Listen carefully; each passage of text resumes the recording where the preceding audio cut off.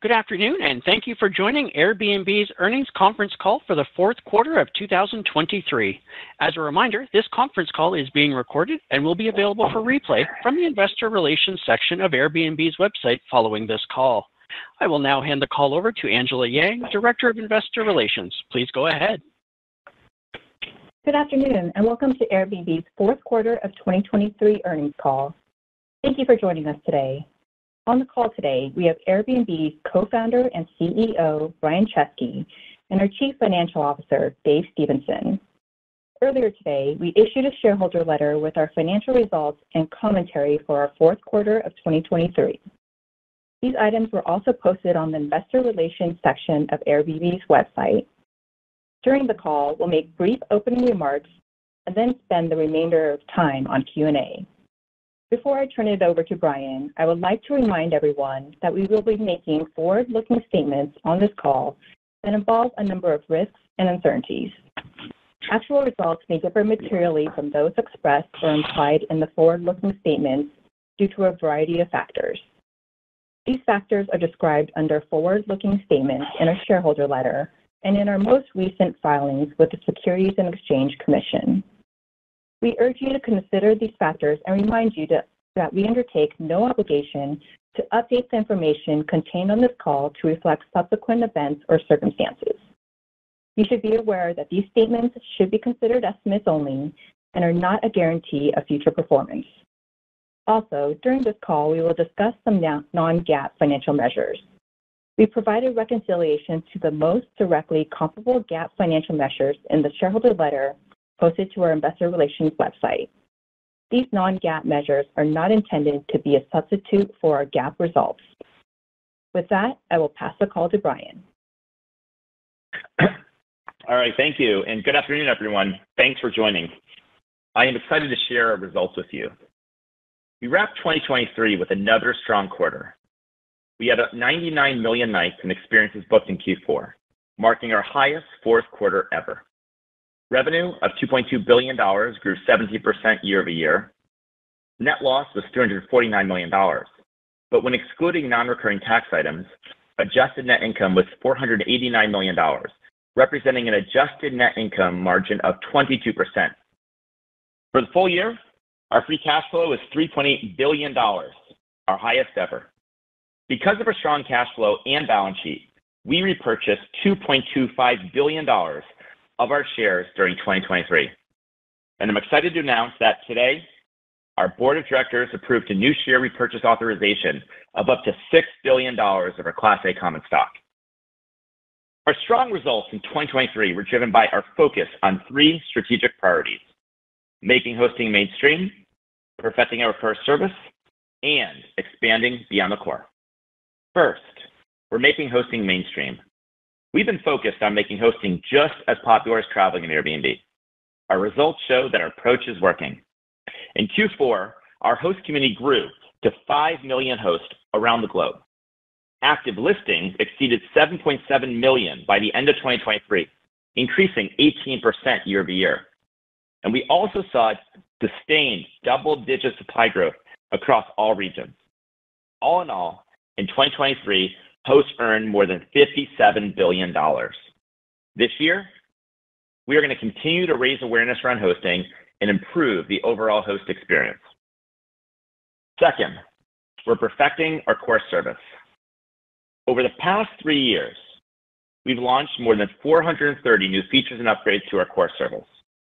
We've made significant improvements to make Airbnb a more affordable and reliable option, and we are already seeing a positive impact. For example, host cancellations have decreased by 36% in Q4 of 2023, and this is compared to the same period a year ago. And now 2/3 of our hosts offer a weekly or monthly discount. We will never stop perfecting our core service. In the year ahead, we'll remain focused on improving the quality and reliability of stays. Finally, we are expanding beyond the core. Airbnb is at an inflection point. We spent the last 3 years perfecting our core service, and we are now ready to embark on our next chapter. we're focused on unlocking more growth opportunities by investing in underpenetrated international markets, and we're seeing some great results. Following the success that we've seen in recent quarters in Germany, Brazil, and Korea, we're now rolling out our playbook in other countries, including Switzerland, Belgium, and Netherlands. But this is only one piece of a much bigger strategy, because we've always believed that Airbnb was destined to offer more than just a place to stay. And now is the time for us to expand beyond our core business and reinvent Airbnb. And there are a few reasons why. First, we want people to love our core service before offering them something new. And with hundreds of improvements we made over the past 3 years, the Airbnb service is now better than it's ever been. Second, we've been able to attract some of the best talent in the world, and we now have the capabilities to do so much more. And third, there is a new platform shift with AI, and it will allow us to do things we never could have imagined. While we've been using AI across our service for years, we believe we can become a leader in developing some of the most innovative and personalized AI interfaces in the world. In November, we accelerated our efforts with the acquisition of Game Planner AI, a stealth AI company led by the co-founder and original developer of Siri. With these critical pieces in place, we're now ready to expand beyond our core business. Now, this will be a multi-year journey, and we will share more with you towards the end of this year. Now, looking back on Q4, we also saw a number of very positive business highlights. First, we surpassed 5 million hosts on the platform and saw meaningful supply growth across all regions.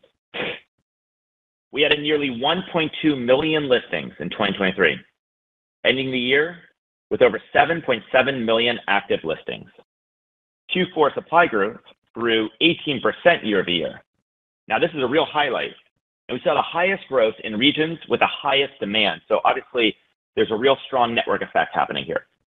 We also continue to see relatively similar supply growth among individual and professional hosts, with the majority of these listings exclusive to Airbnb. Now, second, we continue to see strong demand on Airbnb. Now, this is especially true amongst first-time bookers, which is particularly encouraging. Nights and experiences booked grew 12% compared to a year ago, and following some volatility in October, nights booked actually accelerated throughout the remainder of the quarter. And Q4 also marked the highest quarterly growth rate of the year for first-time bookers. And additionally, we also gained momentum in app downloads and app bookings. 55% of gross nights booked were on our app. This is up from 50% a year ago.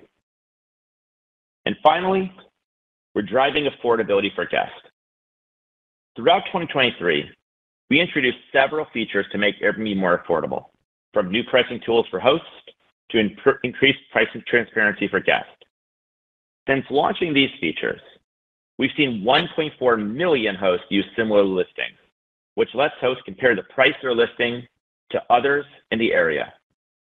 Nearly 300,000 listings have removed or lowered their cleaning fee, and by year end, nearly 40% of our active listings didn't charge a cleaning fee at all.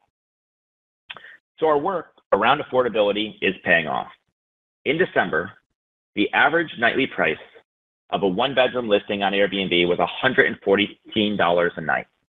This is down 2% from the same period last year, while hotel prices rose 7% to $149 over the same period. Now, before I turn to Q&A, I want to share the latest on 2 executive updates we announced at the end of last year. To start, Dave Stephenson is now Airbnb's first Chief Business Officer. Over the past 5 years, Dave's done an incredible job as CFO, and our business is stronger than ever. One of the qualities that is so remarkable about Dave is that he's not just a world-class finance leader, he's also a world-class operator. And whenever I need someone to quickly drive a complicated series of operations together to a clear outcome that doesn't compromise our values, I turn to Dave. As we expand beyond our core, it will be paramount to have an executive dedicated to our long-term growth plans. And there is nobody better than Dave to do this. Dave will continue to drive growth across existing and new businesses And this includes driving international expansion, growing global host supply, and leading all business and corporate development activities at Airbnb. Now, as Dave takes on this position, I am thrilled that Ellie Mertz will be our CFO. You see, Ellie's been my right hand for 11 years, and many of you already know her and are well aware of her impressive track record at Airbnb. She led our IPO during one of the most pivotal moments in our company's history. And for the past several years, Ellie's overseen strategic finance and analysis, corporate development, and investor relations. And under her leadership, our company grew from adolescence to adulthood, with revenue growing over 100x. I am thrilled that she's stepping into this role. Dave has already started as Chief Business Officer, and Ellie will officially transition to CFO on March 1st. So next call, you will hear from Ellie. Before we go to questions, I'd just love to hand over to Dave to share a few thoughts. Dave? No, thanks, Brian. I'm really excited about my new role as Chief Business Officer. In this role, I'm focused on driving Airbnb's growth by concentrating in three specific areas. First, continuing to grow our high-quality supply of stays and experiences around the world. Second, leading our global expansion efforts in under-penetrated countries. And third, developing and launching new businesses as we expand beyond the core. As Brian has said, this is a transformational year for Airbnb. I look forward to Ellie becoming our CFO next month. I couldn't think of a better person to lead us into the next phase of growth. And so with that, let's open up the call for Q&A. At this time, I would like to remind everyone, in order to ask a question, press star, then the number 1 on your telephone keypad. We ask that you please limit yourself to one question only. Your first question comes from the line of Ron Josey from Citi. Your line is open. Great. Thanks for taking the question, Dave. Congrats on the role, and Ellie to you as well. Brian, I wanted to ask a little bit more on just expanding beyond the core. I think you said now is the time to do it and to stay tuned towards the end of the year. But then you also talked about being a leader in personalized AI. Can you just give us a little more insights on how you're thinking about AI given the acquisition of Game Planner? And then as we think about these newer under-penetrated markets, Switzerland, Belgium, Netherlands, talk to us about just lessons learned from, call it, Germany, Korea, Brazil, that you can apply to these newer markets. Thank you. Yeah, absolutely, Ron. Thanks for asking the question. So let me start with AI. So I think to talk about AI, it would be good to zoom out, just lay out the landscape. One way to think about AI is, let's use a real-world metaphor. I mentioned we're building a city. And in that city, we have infrastructure, like roads and bridges. And then on top of those roads and bridges, we have applications like cars. So Airbnb is not an infrastructure company. Infrastructure would be a large language model or obviously GPUs. So we're not going to be investing in infrastructure. So we're not going to be building a large language model. We'll be relying on obviously OpenAI. Google makes a great model. Meta creates models. So those are really infrastructure. They're really developing infrastructure. But where we can excel is on the application layer. And I believe that we can build one of the leading and most innovative AI interfaces ever created. And maybe one way to make this real is if you were to open, say, ChatGPT or Google, though the models are very powerful, the interface is really not an AI interface. It's the same interface as the 2000s in the sense, the 2010s. It's a typical classical web interface. So we feel like the models, in a sense, are probably underutilized. Here's another way of saying it. Take your phone and look at all the icons on your phone. Most of those apps have not fundamentally changed since the advent of generative AI. So what I think AI represents is the ultimate platform shift. We had the internet, we had mobile. Airbnb really rose during the rise of mobile. And the thing about a platform shift, as you know, is it's also a shift in power. It's a shift of behavior. And so I think this is a 0-0 ball game where Airbnb, we have a platform that was built for one vertical, short-term stays. And I think with AI, generative AI, and developing a leading AI interface to provide an experience that's so much more personalized than anything you've ever seen before. Imagine an app that you feel like knows you. It's like the ultimate concierge. An interface that is adaptive and evolving and changing in real time, unlike no interface you've ever seen before. That would allow us to go from a single vertical company to a cross-vertical company. Because one of the things that we've noticed is the largest tech companies aren't a single vertical. And we studied Amazon. in the late 90s, early 2000s, when they went from books to everything, or Apple when they launched the App Store. And these really large technology companies are horizontal platforms. And I think with AI and the work we're doing around AI interfaces, I think that's what you should expect us. We're not going to talk specifically on this call about the specific products and services we're going to be offering, but you will see some very big announcements later this year. And as you know, we did an acquisition of Game Planner AI. It was from the creator of Siri, and that was just accelerating the efforts we were already endeavoring on. Your next question. Sorry. The second question was, newer under-penetrated markets. Yeah, we've learned a few things. First, we just need to make sure that we have great supply, and great supply in specific nights. Even the subtleties of local holidays and ensuring that we're there, that we have it at all price points. Different countries have different expectations on what the supply growth looks like. And then just making sure we have the right product. Things like we've done include installment payments in Brazil and Latin America, neighbor login in Korea, just making sure that we're showing up locally in the ways that they're expecting. And then the third is just make sure we have a full funnel marketing approach. In some of these countries, we're now big enough where we can have a small team do very targeted social marketing, PR, communications, use influencers, search engine marketing, but build that on top of brand marketing and have that all work together in one full funnel approach.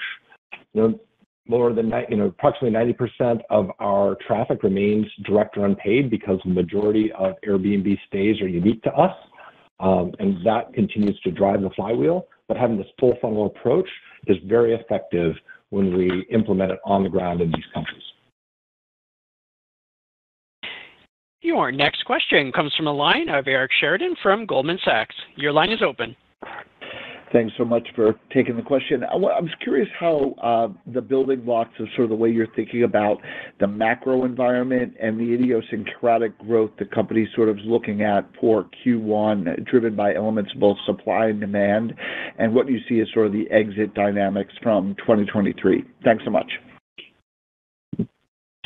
Again, what we saw exiting 2023 was interesting, right? When we were on this call a quarter ago, we had seen some softness in demand in October, and then so we guided to that kind of expectation. And then what we saw is accelerating demand in November and December.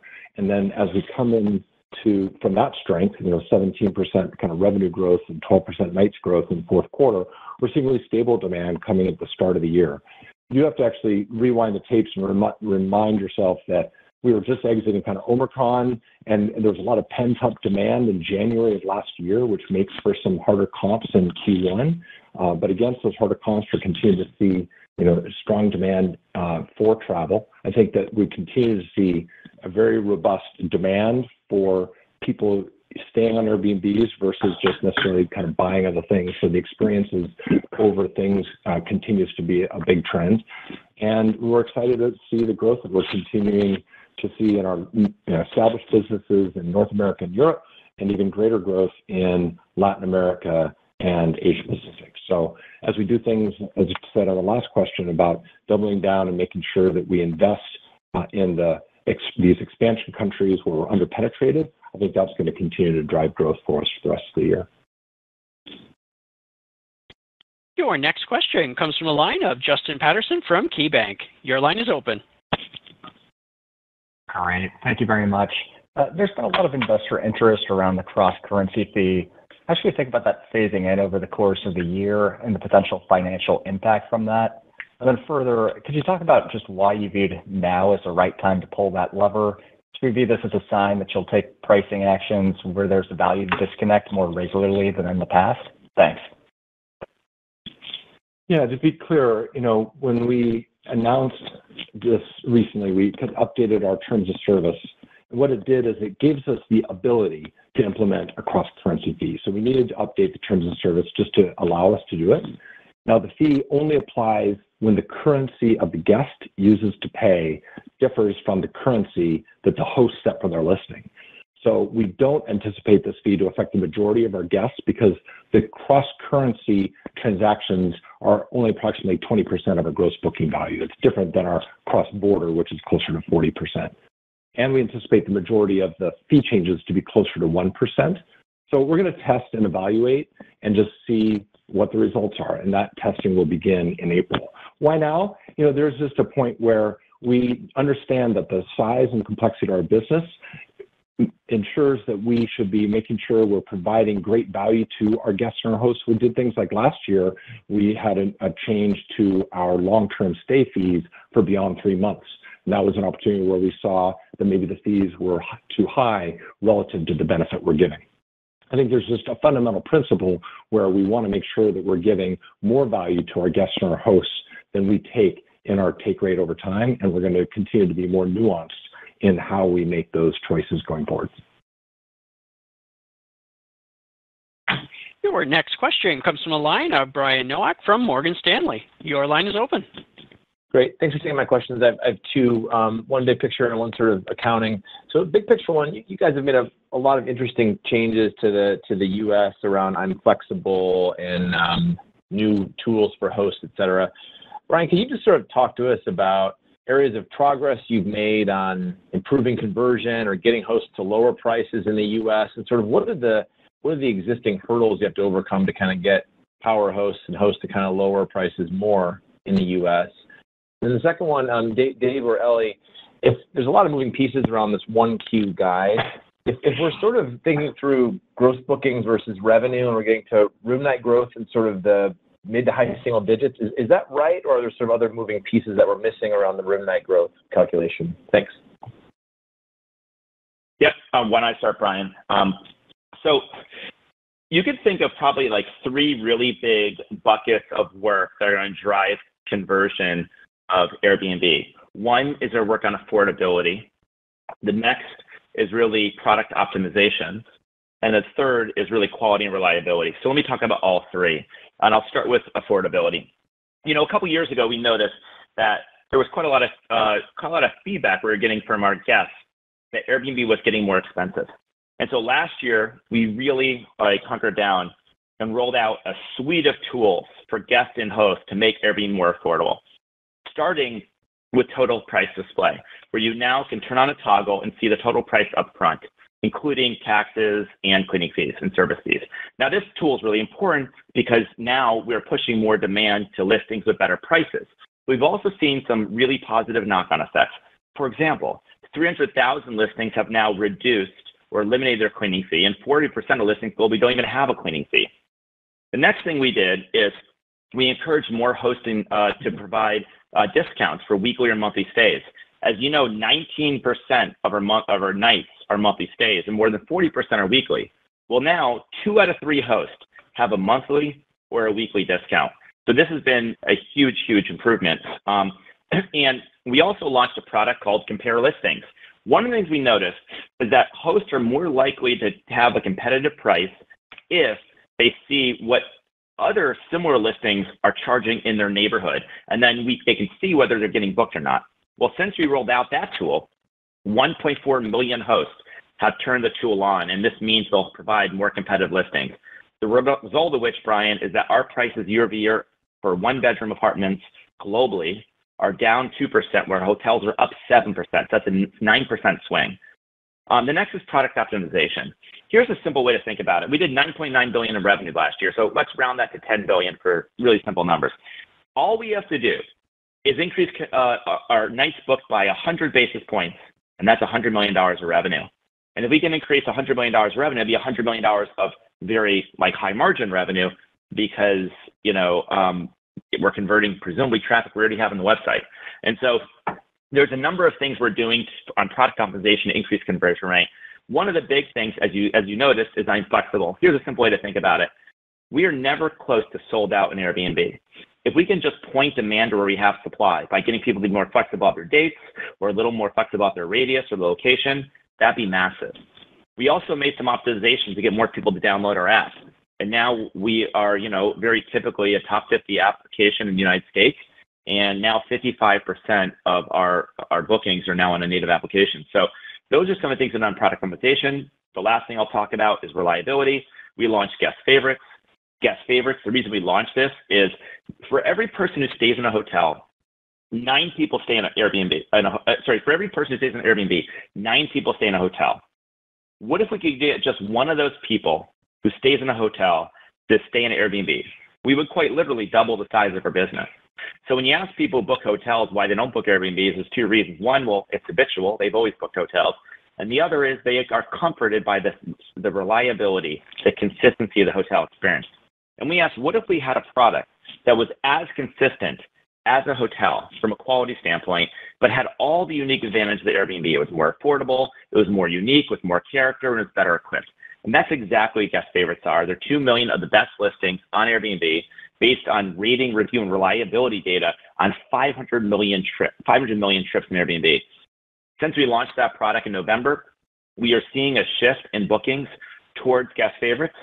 That's, of course, good because, number one, they get fewer customer service contacts, so customer service costs go down. They have higher 5-star rating trips, so we have better repeat bookings. And, we think this will attract people to Airbnb that never considered us before. So those are just some of the things we're doing. The last thing I'll say before I hand it over to Dave is that's just what we did last year.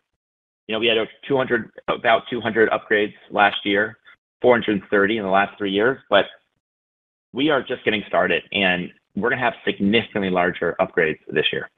Dave?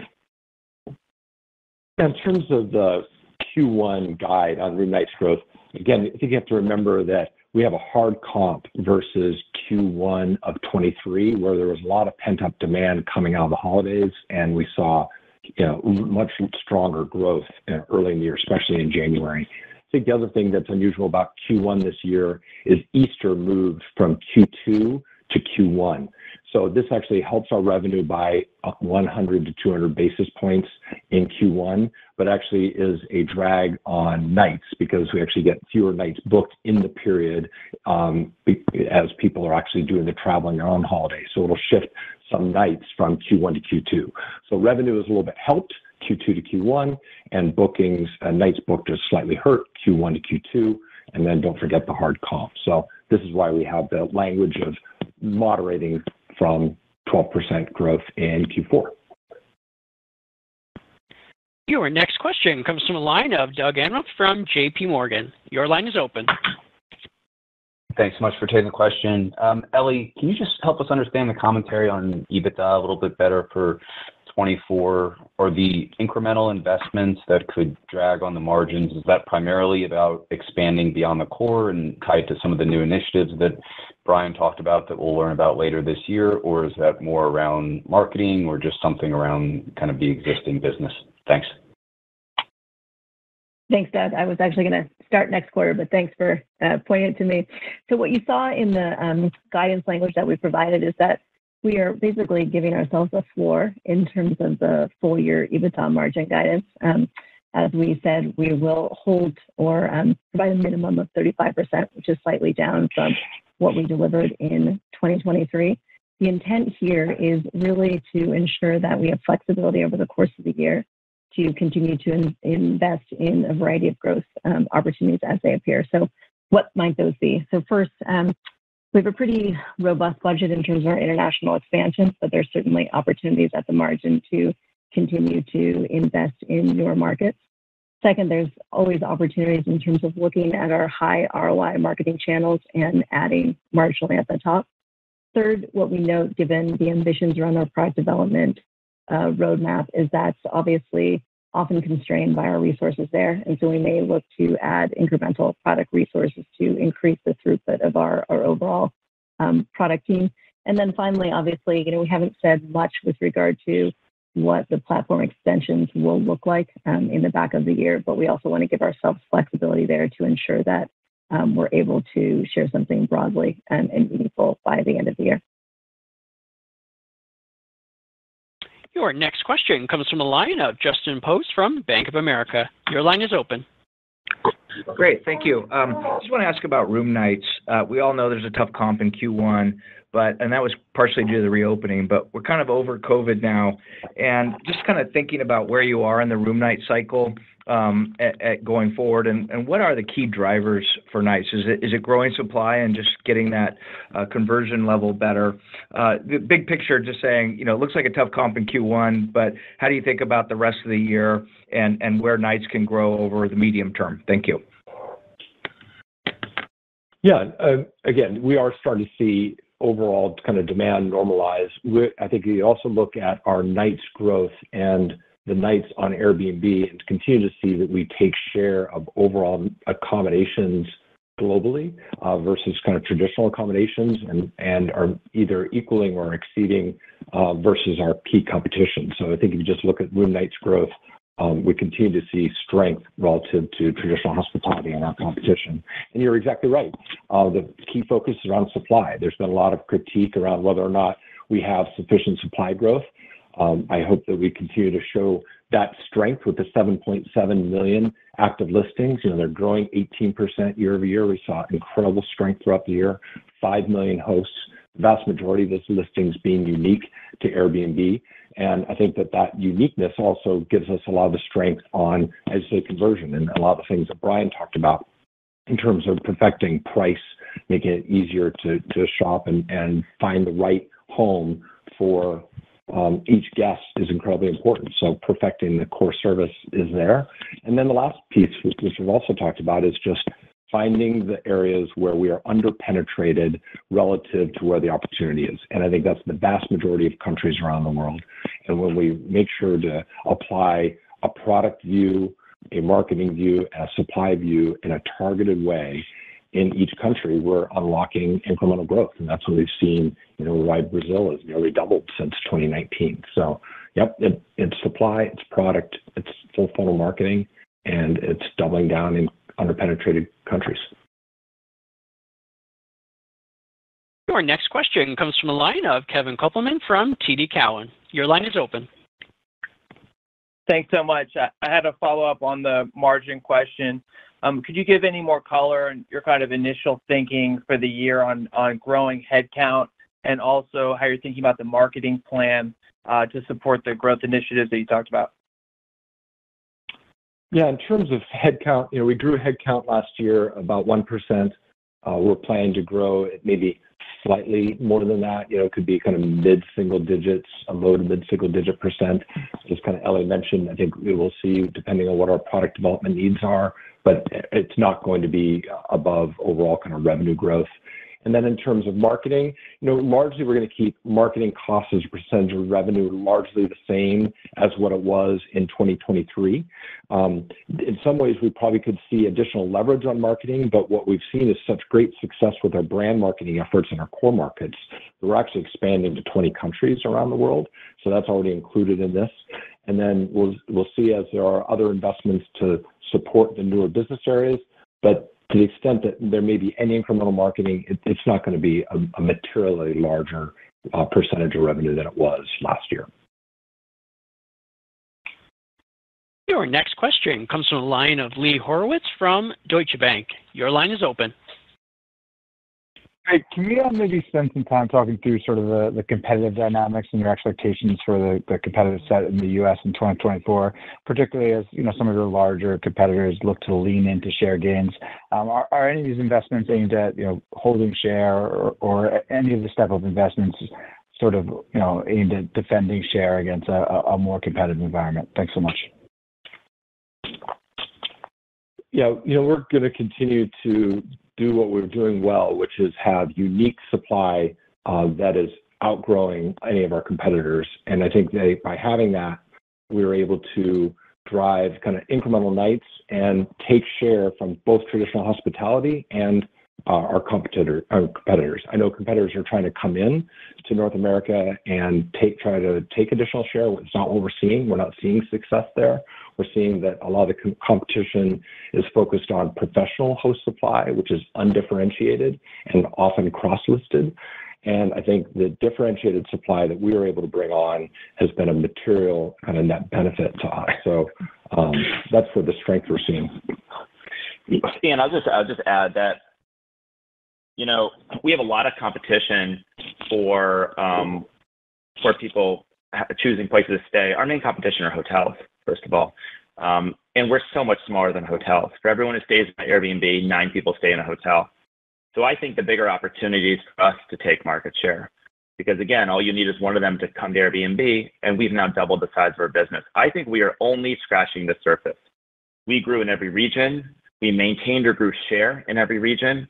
As Dave said, we are the brand in this category, a noun and a verb used all over the world. We are the only ones with a custom-built platform, and we're going to continue to strengthen our advantages, including like guest favorites, the only one to offer that, the only one to offer custom-built tools on the host side. So the best game we can play is to continue to focus on executing ruthlessly. And if we continue to do that, we're going to continue to take share. Your next question comes from the line of Jed Kelly from Oppenheimer. Your line is open. Hey, great. Thanks for taking my question. Just a couple. Just one. Can you talk about how we should think about demand and supply starting to converge? I know you've had great supply growth, up 18%. Should we start to see room nights catch up to that demand? And then can you just give us an update on the health of the U.S. short-term rental market? How you're thinking about that going into this year after what was some softness in a lot of those core vacation rental destinations last year? Thanks. Yeah. So why don't I just start, Jed, talking about supply growth, and I'll let Dave answer the rest. I believe in the long run that supply growth is a long-term indication of growth in Airbnb. And it's been healthy since we started the company, but you'll know that during the pandemic, one of the biggest questions I got asked when supply growth stopped is how we're going to restart supply growth. The great thing about our supply growth is that most of it comes organic to us. In fact, 36% of our new hosts are prior guests. That's the highest that number's ever been. And the reason people host is because their friends typically tell them about it. The last year, actually the year before, we actually began, and we really put the throttle on it last year, a new strategic priority to mainstream hosting. And we did a few things. We really focused on making hosting easy to get started and increasing awareness. Now, one of the reasons that we're so excited about the growth being 18%, and we hope it grows even faster, is, as you know, the more supply you have, the more pricing pressure you relieve on the inventory. So when you're supply constrained, what you typically see is prices go up. When prices go up, nights growth is typically, diminished. So we believe that, again, the total addressable market for Airbnb stays is every single person, with very few exceptions, who stay in a hotel. If we can get the right supply at the right price, then we believe we can capture that demand and build a company significantly larger. Additionally, by having a surplus of supply, we think that will allow us to have even tighter quality control. So to answer your question, we do think that the healthy supply growth of 18% could be a great leading indicator down the road of where demand could be, and we'd love for supply to grow even faster. Yeah, I think what's also interesting is if you actually back up and look out over multiple years, you go back, 4 years or so and look at the total amount of supply growth versus the total amount of nights growth, it's actually fairly consistent. So there are times that supply leads demand and times that demand leads supply. But I think, as Brian mentioned, over time, those things equalize out, and the greater supply definitely helps our overall performance. I'd say in terms of, U.S. very specifically, a couple of things. We're seeing overall very stable growth in the U.S. We're seeing strong inbound, cross-border growth of nights. And I think unlike others that we're seeing in the U.S., we've seen very healthy growth in the non-urban markets, right? Urban markets have been traditionally our areas of strength. Non-urban grew, substantially kind of during COVID and coming out of COVID. We've continued to hold really great share and growth in the non-urban areas, and now urban is coming back stronger, and that has been our traditional area of strength. Maybe a last area is our long-term stays. So 19% of our stays were of 28 days or longer in the last quarter. So it's even up a little bit from the 18% prior to that. I think there's been a lot of critique of, long-term stays, that's a post-COVID benefit that's going to go away. Well, it's still materially bigger than it was back in 2019 when it was closer to 13-14% of our nights growth. So we're seeing really great strength there. So that's what we're seeing in North America. Your next question comes from a line of Timothy Shubska from JMP Securities. Your line is open. Hi, this is Nick Jones on. You talk a lot about, focus on international expansion and kind of under-penetrated in many of these markets. And you're rolling this playbook out to, I think it was Switzerland, Belgium, Netherlands. Is this kind of the cadence we should expect the playbook to kind of continue to expand into additional countries? It's kind of 3 or 4 at a time. And I guess, how are you balancing rolling this playbook out to more countries, with kind of these new initiatives that we're looking forward to hearing from later in 2024. Yeah, I think this is what you'll continue to see is that we're being very judicious about putting a small teams on the ground in each of these locales, making sure that we have the full funnel marketing approach working well, establishing what product adjustments might be unique to a specific location that's helpful.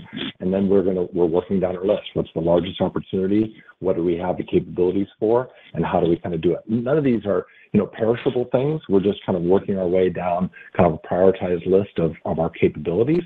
And then this sets us up well as we expand beyond the core to make sure that we have strong established base of business to kind of build from. And I'll just add that I think that there's some massive opportunities in front of us, especially with Asia. We really did focus on Korea, but I think the point that should be made is if you look at our penetration and say US, Australia, Canada, France, and to maybe a lesser extent, United Kingdom, they're significantly higher than other parts of the world. In fact, in the United States is more than an order of magnitude higher penetration than Asia. There is no reason why we cannot get to today's U.S. penetration and the equivalent penetration in most of the major tourism markets around the world. And we think we're only scratching the surface in our mature market, or more mature markets. So again, we are going to continue to add these countries one by one. But the other thing is we're just getting started in Korea. We're just getting started in Germany. We're just getting started in Brazil. Brazil is now double the size it was pre-pandemic, but it's going to double again. And so we're going to continue. We have multiple phases of this playbook. And the first phase is playing out in Korea, Japan, and Brazil, but we're going to go on to the next phase as we continue to add more countries. Your next question comes from the line of James Lee from Mizuho. Your line is open. Great. Thanks for taking my questions. My question is about booking window. I think in 1Q last year, booking window was extended as consumers tried to lock in high prices for accommodation. And just curious what you were seeing this quarter so far. Are you seeing any differences? Booking window by region also, that would be helpful. Thank you. Yeah, booking windows been relatively stable. We've kind of come back to a little bit more normal booking windows over time. So there's actually not a lot to say on it. It's pretty consistent now globally as things are returning to a more normal state. Your next question comes from the line of Bernie McTernan from Needham & Company. Your line is open. Great. Thanks for taking questions. Brian, just on cross-vertical, when you were talking about the new product initiatives, were you meaning more of like a full OTA and thinking about cross-vertical within travel, or was this more thinking about like Amazon and AWS, moving beyond retail to all industries? And then bringing in more first-time bookers to the platform, any specific drivers there? Is that just international or anything else we should be aware of? Thank you. Hey, Bernie. I think that Airbnb can go far beyond travel in the coming years, but I think we're going to start with our core. So I think what we're going to do is start with travel, and then down the road we can move beyond travel. So we should start by seeing us do the things that are the most logical extensions of what we already provide, and then we will move further and further out from our core as the things we launch are successful. And then what was the second part of the question? Well, it's about first-time bookers, and what we're seeing the growth of first-time bookers. I'll start, Brian. You can round it out if I miss anything. But a key part is the reliability, making sure that they feel like we have that the service is going to be reliable. So things like air cover has been an area that we've been promoting to get people comfortable on booking Airbnb. Doing things like reducing cancellations has been great. The work that we've done to make sure that prices are moderating, and then just general awareness, making sure that they're aware of it, which is the full funnel marketing approach we do to a lot of these international countries. We're seeing strong strength in mobile downloads, as we highlighted at the top of the call, and just overall, strong organic trends across the business. Yeah, I'll just highlight a few things in addition to what Dave said. First of all, our traffic and our top of funnel results are really good. And one of the reasons why is, number one, we're having a really successful advertising campaign. as you know, we have a very different approach to marketing than our competitors. We're not really typically trying to buy customers through performance marketing. We generally, as Dave mentioned, have a full funnel approach, and we think of advertising more as education than sales. And one of the things we noticed was that we wanted to educate people about how there's some trips that are really just always better in Airbnb. If you're traveling with your family, if you're traveling with groups, being able to share a house and have your own bedroom and save money rather than getting separate hotel rooms or cram in one hotel room makes complete logical sense. And so we have this campaign running. It's called Get an Airbnb. It's the most successful digital advertising campaign we've ever done, and it's now running on television. We also are tapping into the biggest moments of pop culture. Last year, for example, the Barbie movie came out, and we partnered with Mattel to turn a mansion in Malibu into the Malibu Barbie Dream House. That became a phenomenon on social media, and it got more press, more articles than our IPO. In fact, 3 times as many articles were written about the Barbie Malibu Dream House as Airbnb's IPO, just to give you a sense.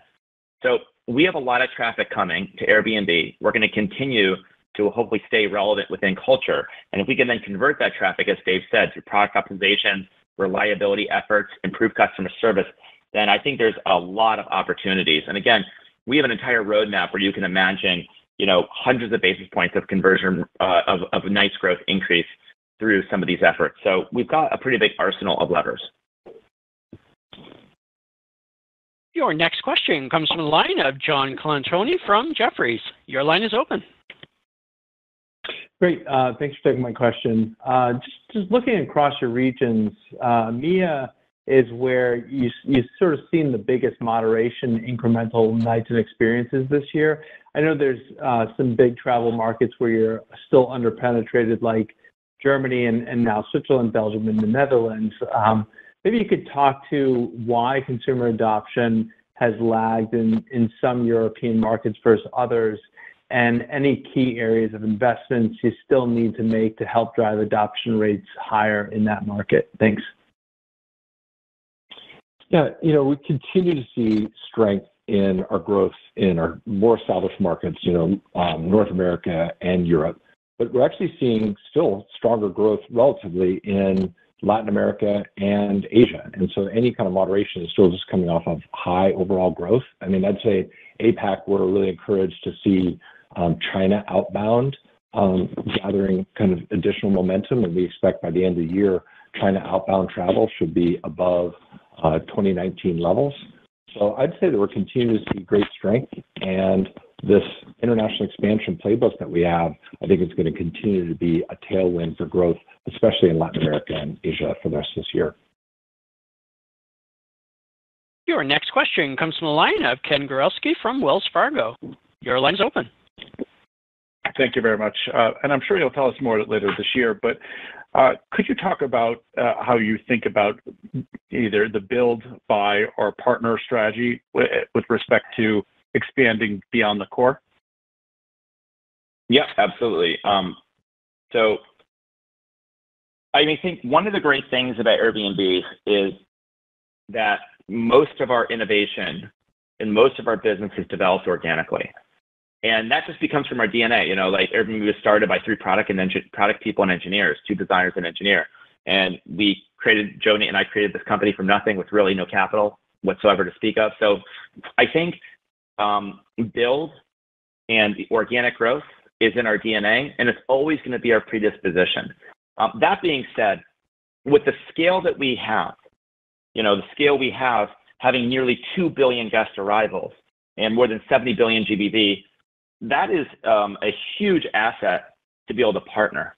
And a number of brands have reached out to us telling us they want to partner with Airbnb, not just because of the traffic we have, but also because of the strength of our brand. So we think that there's a myriad of opportunities of partnership.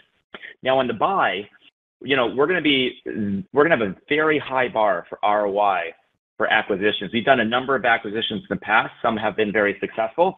And with our free cash flow, we have generated $3.8 billion in free cash flow. We absolutely have the cash and obviously the currency of our stock to make acquisitions, but we're going to be very, very thoughtful. And it's always going to be build, then partner, then buy, probably in that order of prioritization. Your next question comes from the line of Mark Mahaney from Evercore ISI. Your line is open. And let me try two questions. There's some discussion in your shareholder letter about take rates. Just take rates have been relatively consistent in the last couple of years. Is there any reason to think that that pattern won't change, going forwards, or will change going forwards? Is there a reason why take rates would actually go up? And then secondly, Brian, you talked about the ability to really expand in Asia, and I don't know if I understand the momentum that you've got in Korea. Asia seems like it's generally been a tough market for a lot of internet companies that have tried to expand there, and there's China seems to be relatively off limits. So just talk through a little bit more about why you see grounds for optimism in that region. And I know there's a lot more to Asia than just China, but wanted to ask that question. Thank you. Hey, Mark. Yeah, when we do reverse, I'll do Asia, and then Dave will take rate. So, no doubt that internet companies have struggled in Asia. I think in particular they've struggled in China, and we do not have a inbound business, a domestic business in China any longer.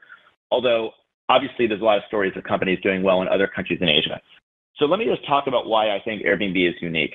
The reason why, as you know, is that we're a global travel network. And so, 44% of our nights booked were cross-border. And, if you're in Japan and you want to stay in Germany and you don't want to stay in a hotel, then, where are you going to go? You're going to want to go to a global platform, probably not a Japanese platform. And the reason if you're going to Germany from Japan and you're not going to use a Japanese platform is because the Japanese platform would have to get German homes on that platform. And that is probably not going to happen. And so we think that, we think this is a global market. This is a global network, not a regional network. And one of the things we've noticed is that Airbnb seems to work about as well in every single country that we've entered.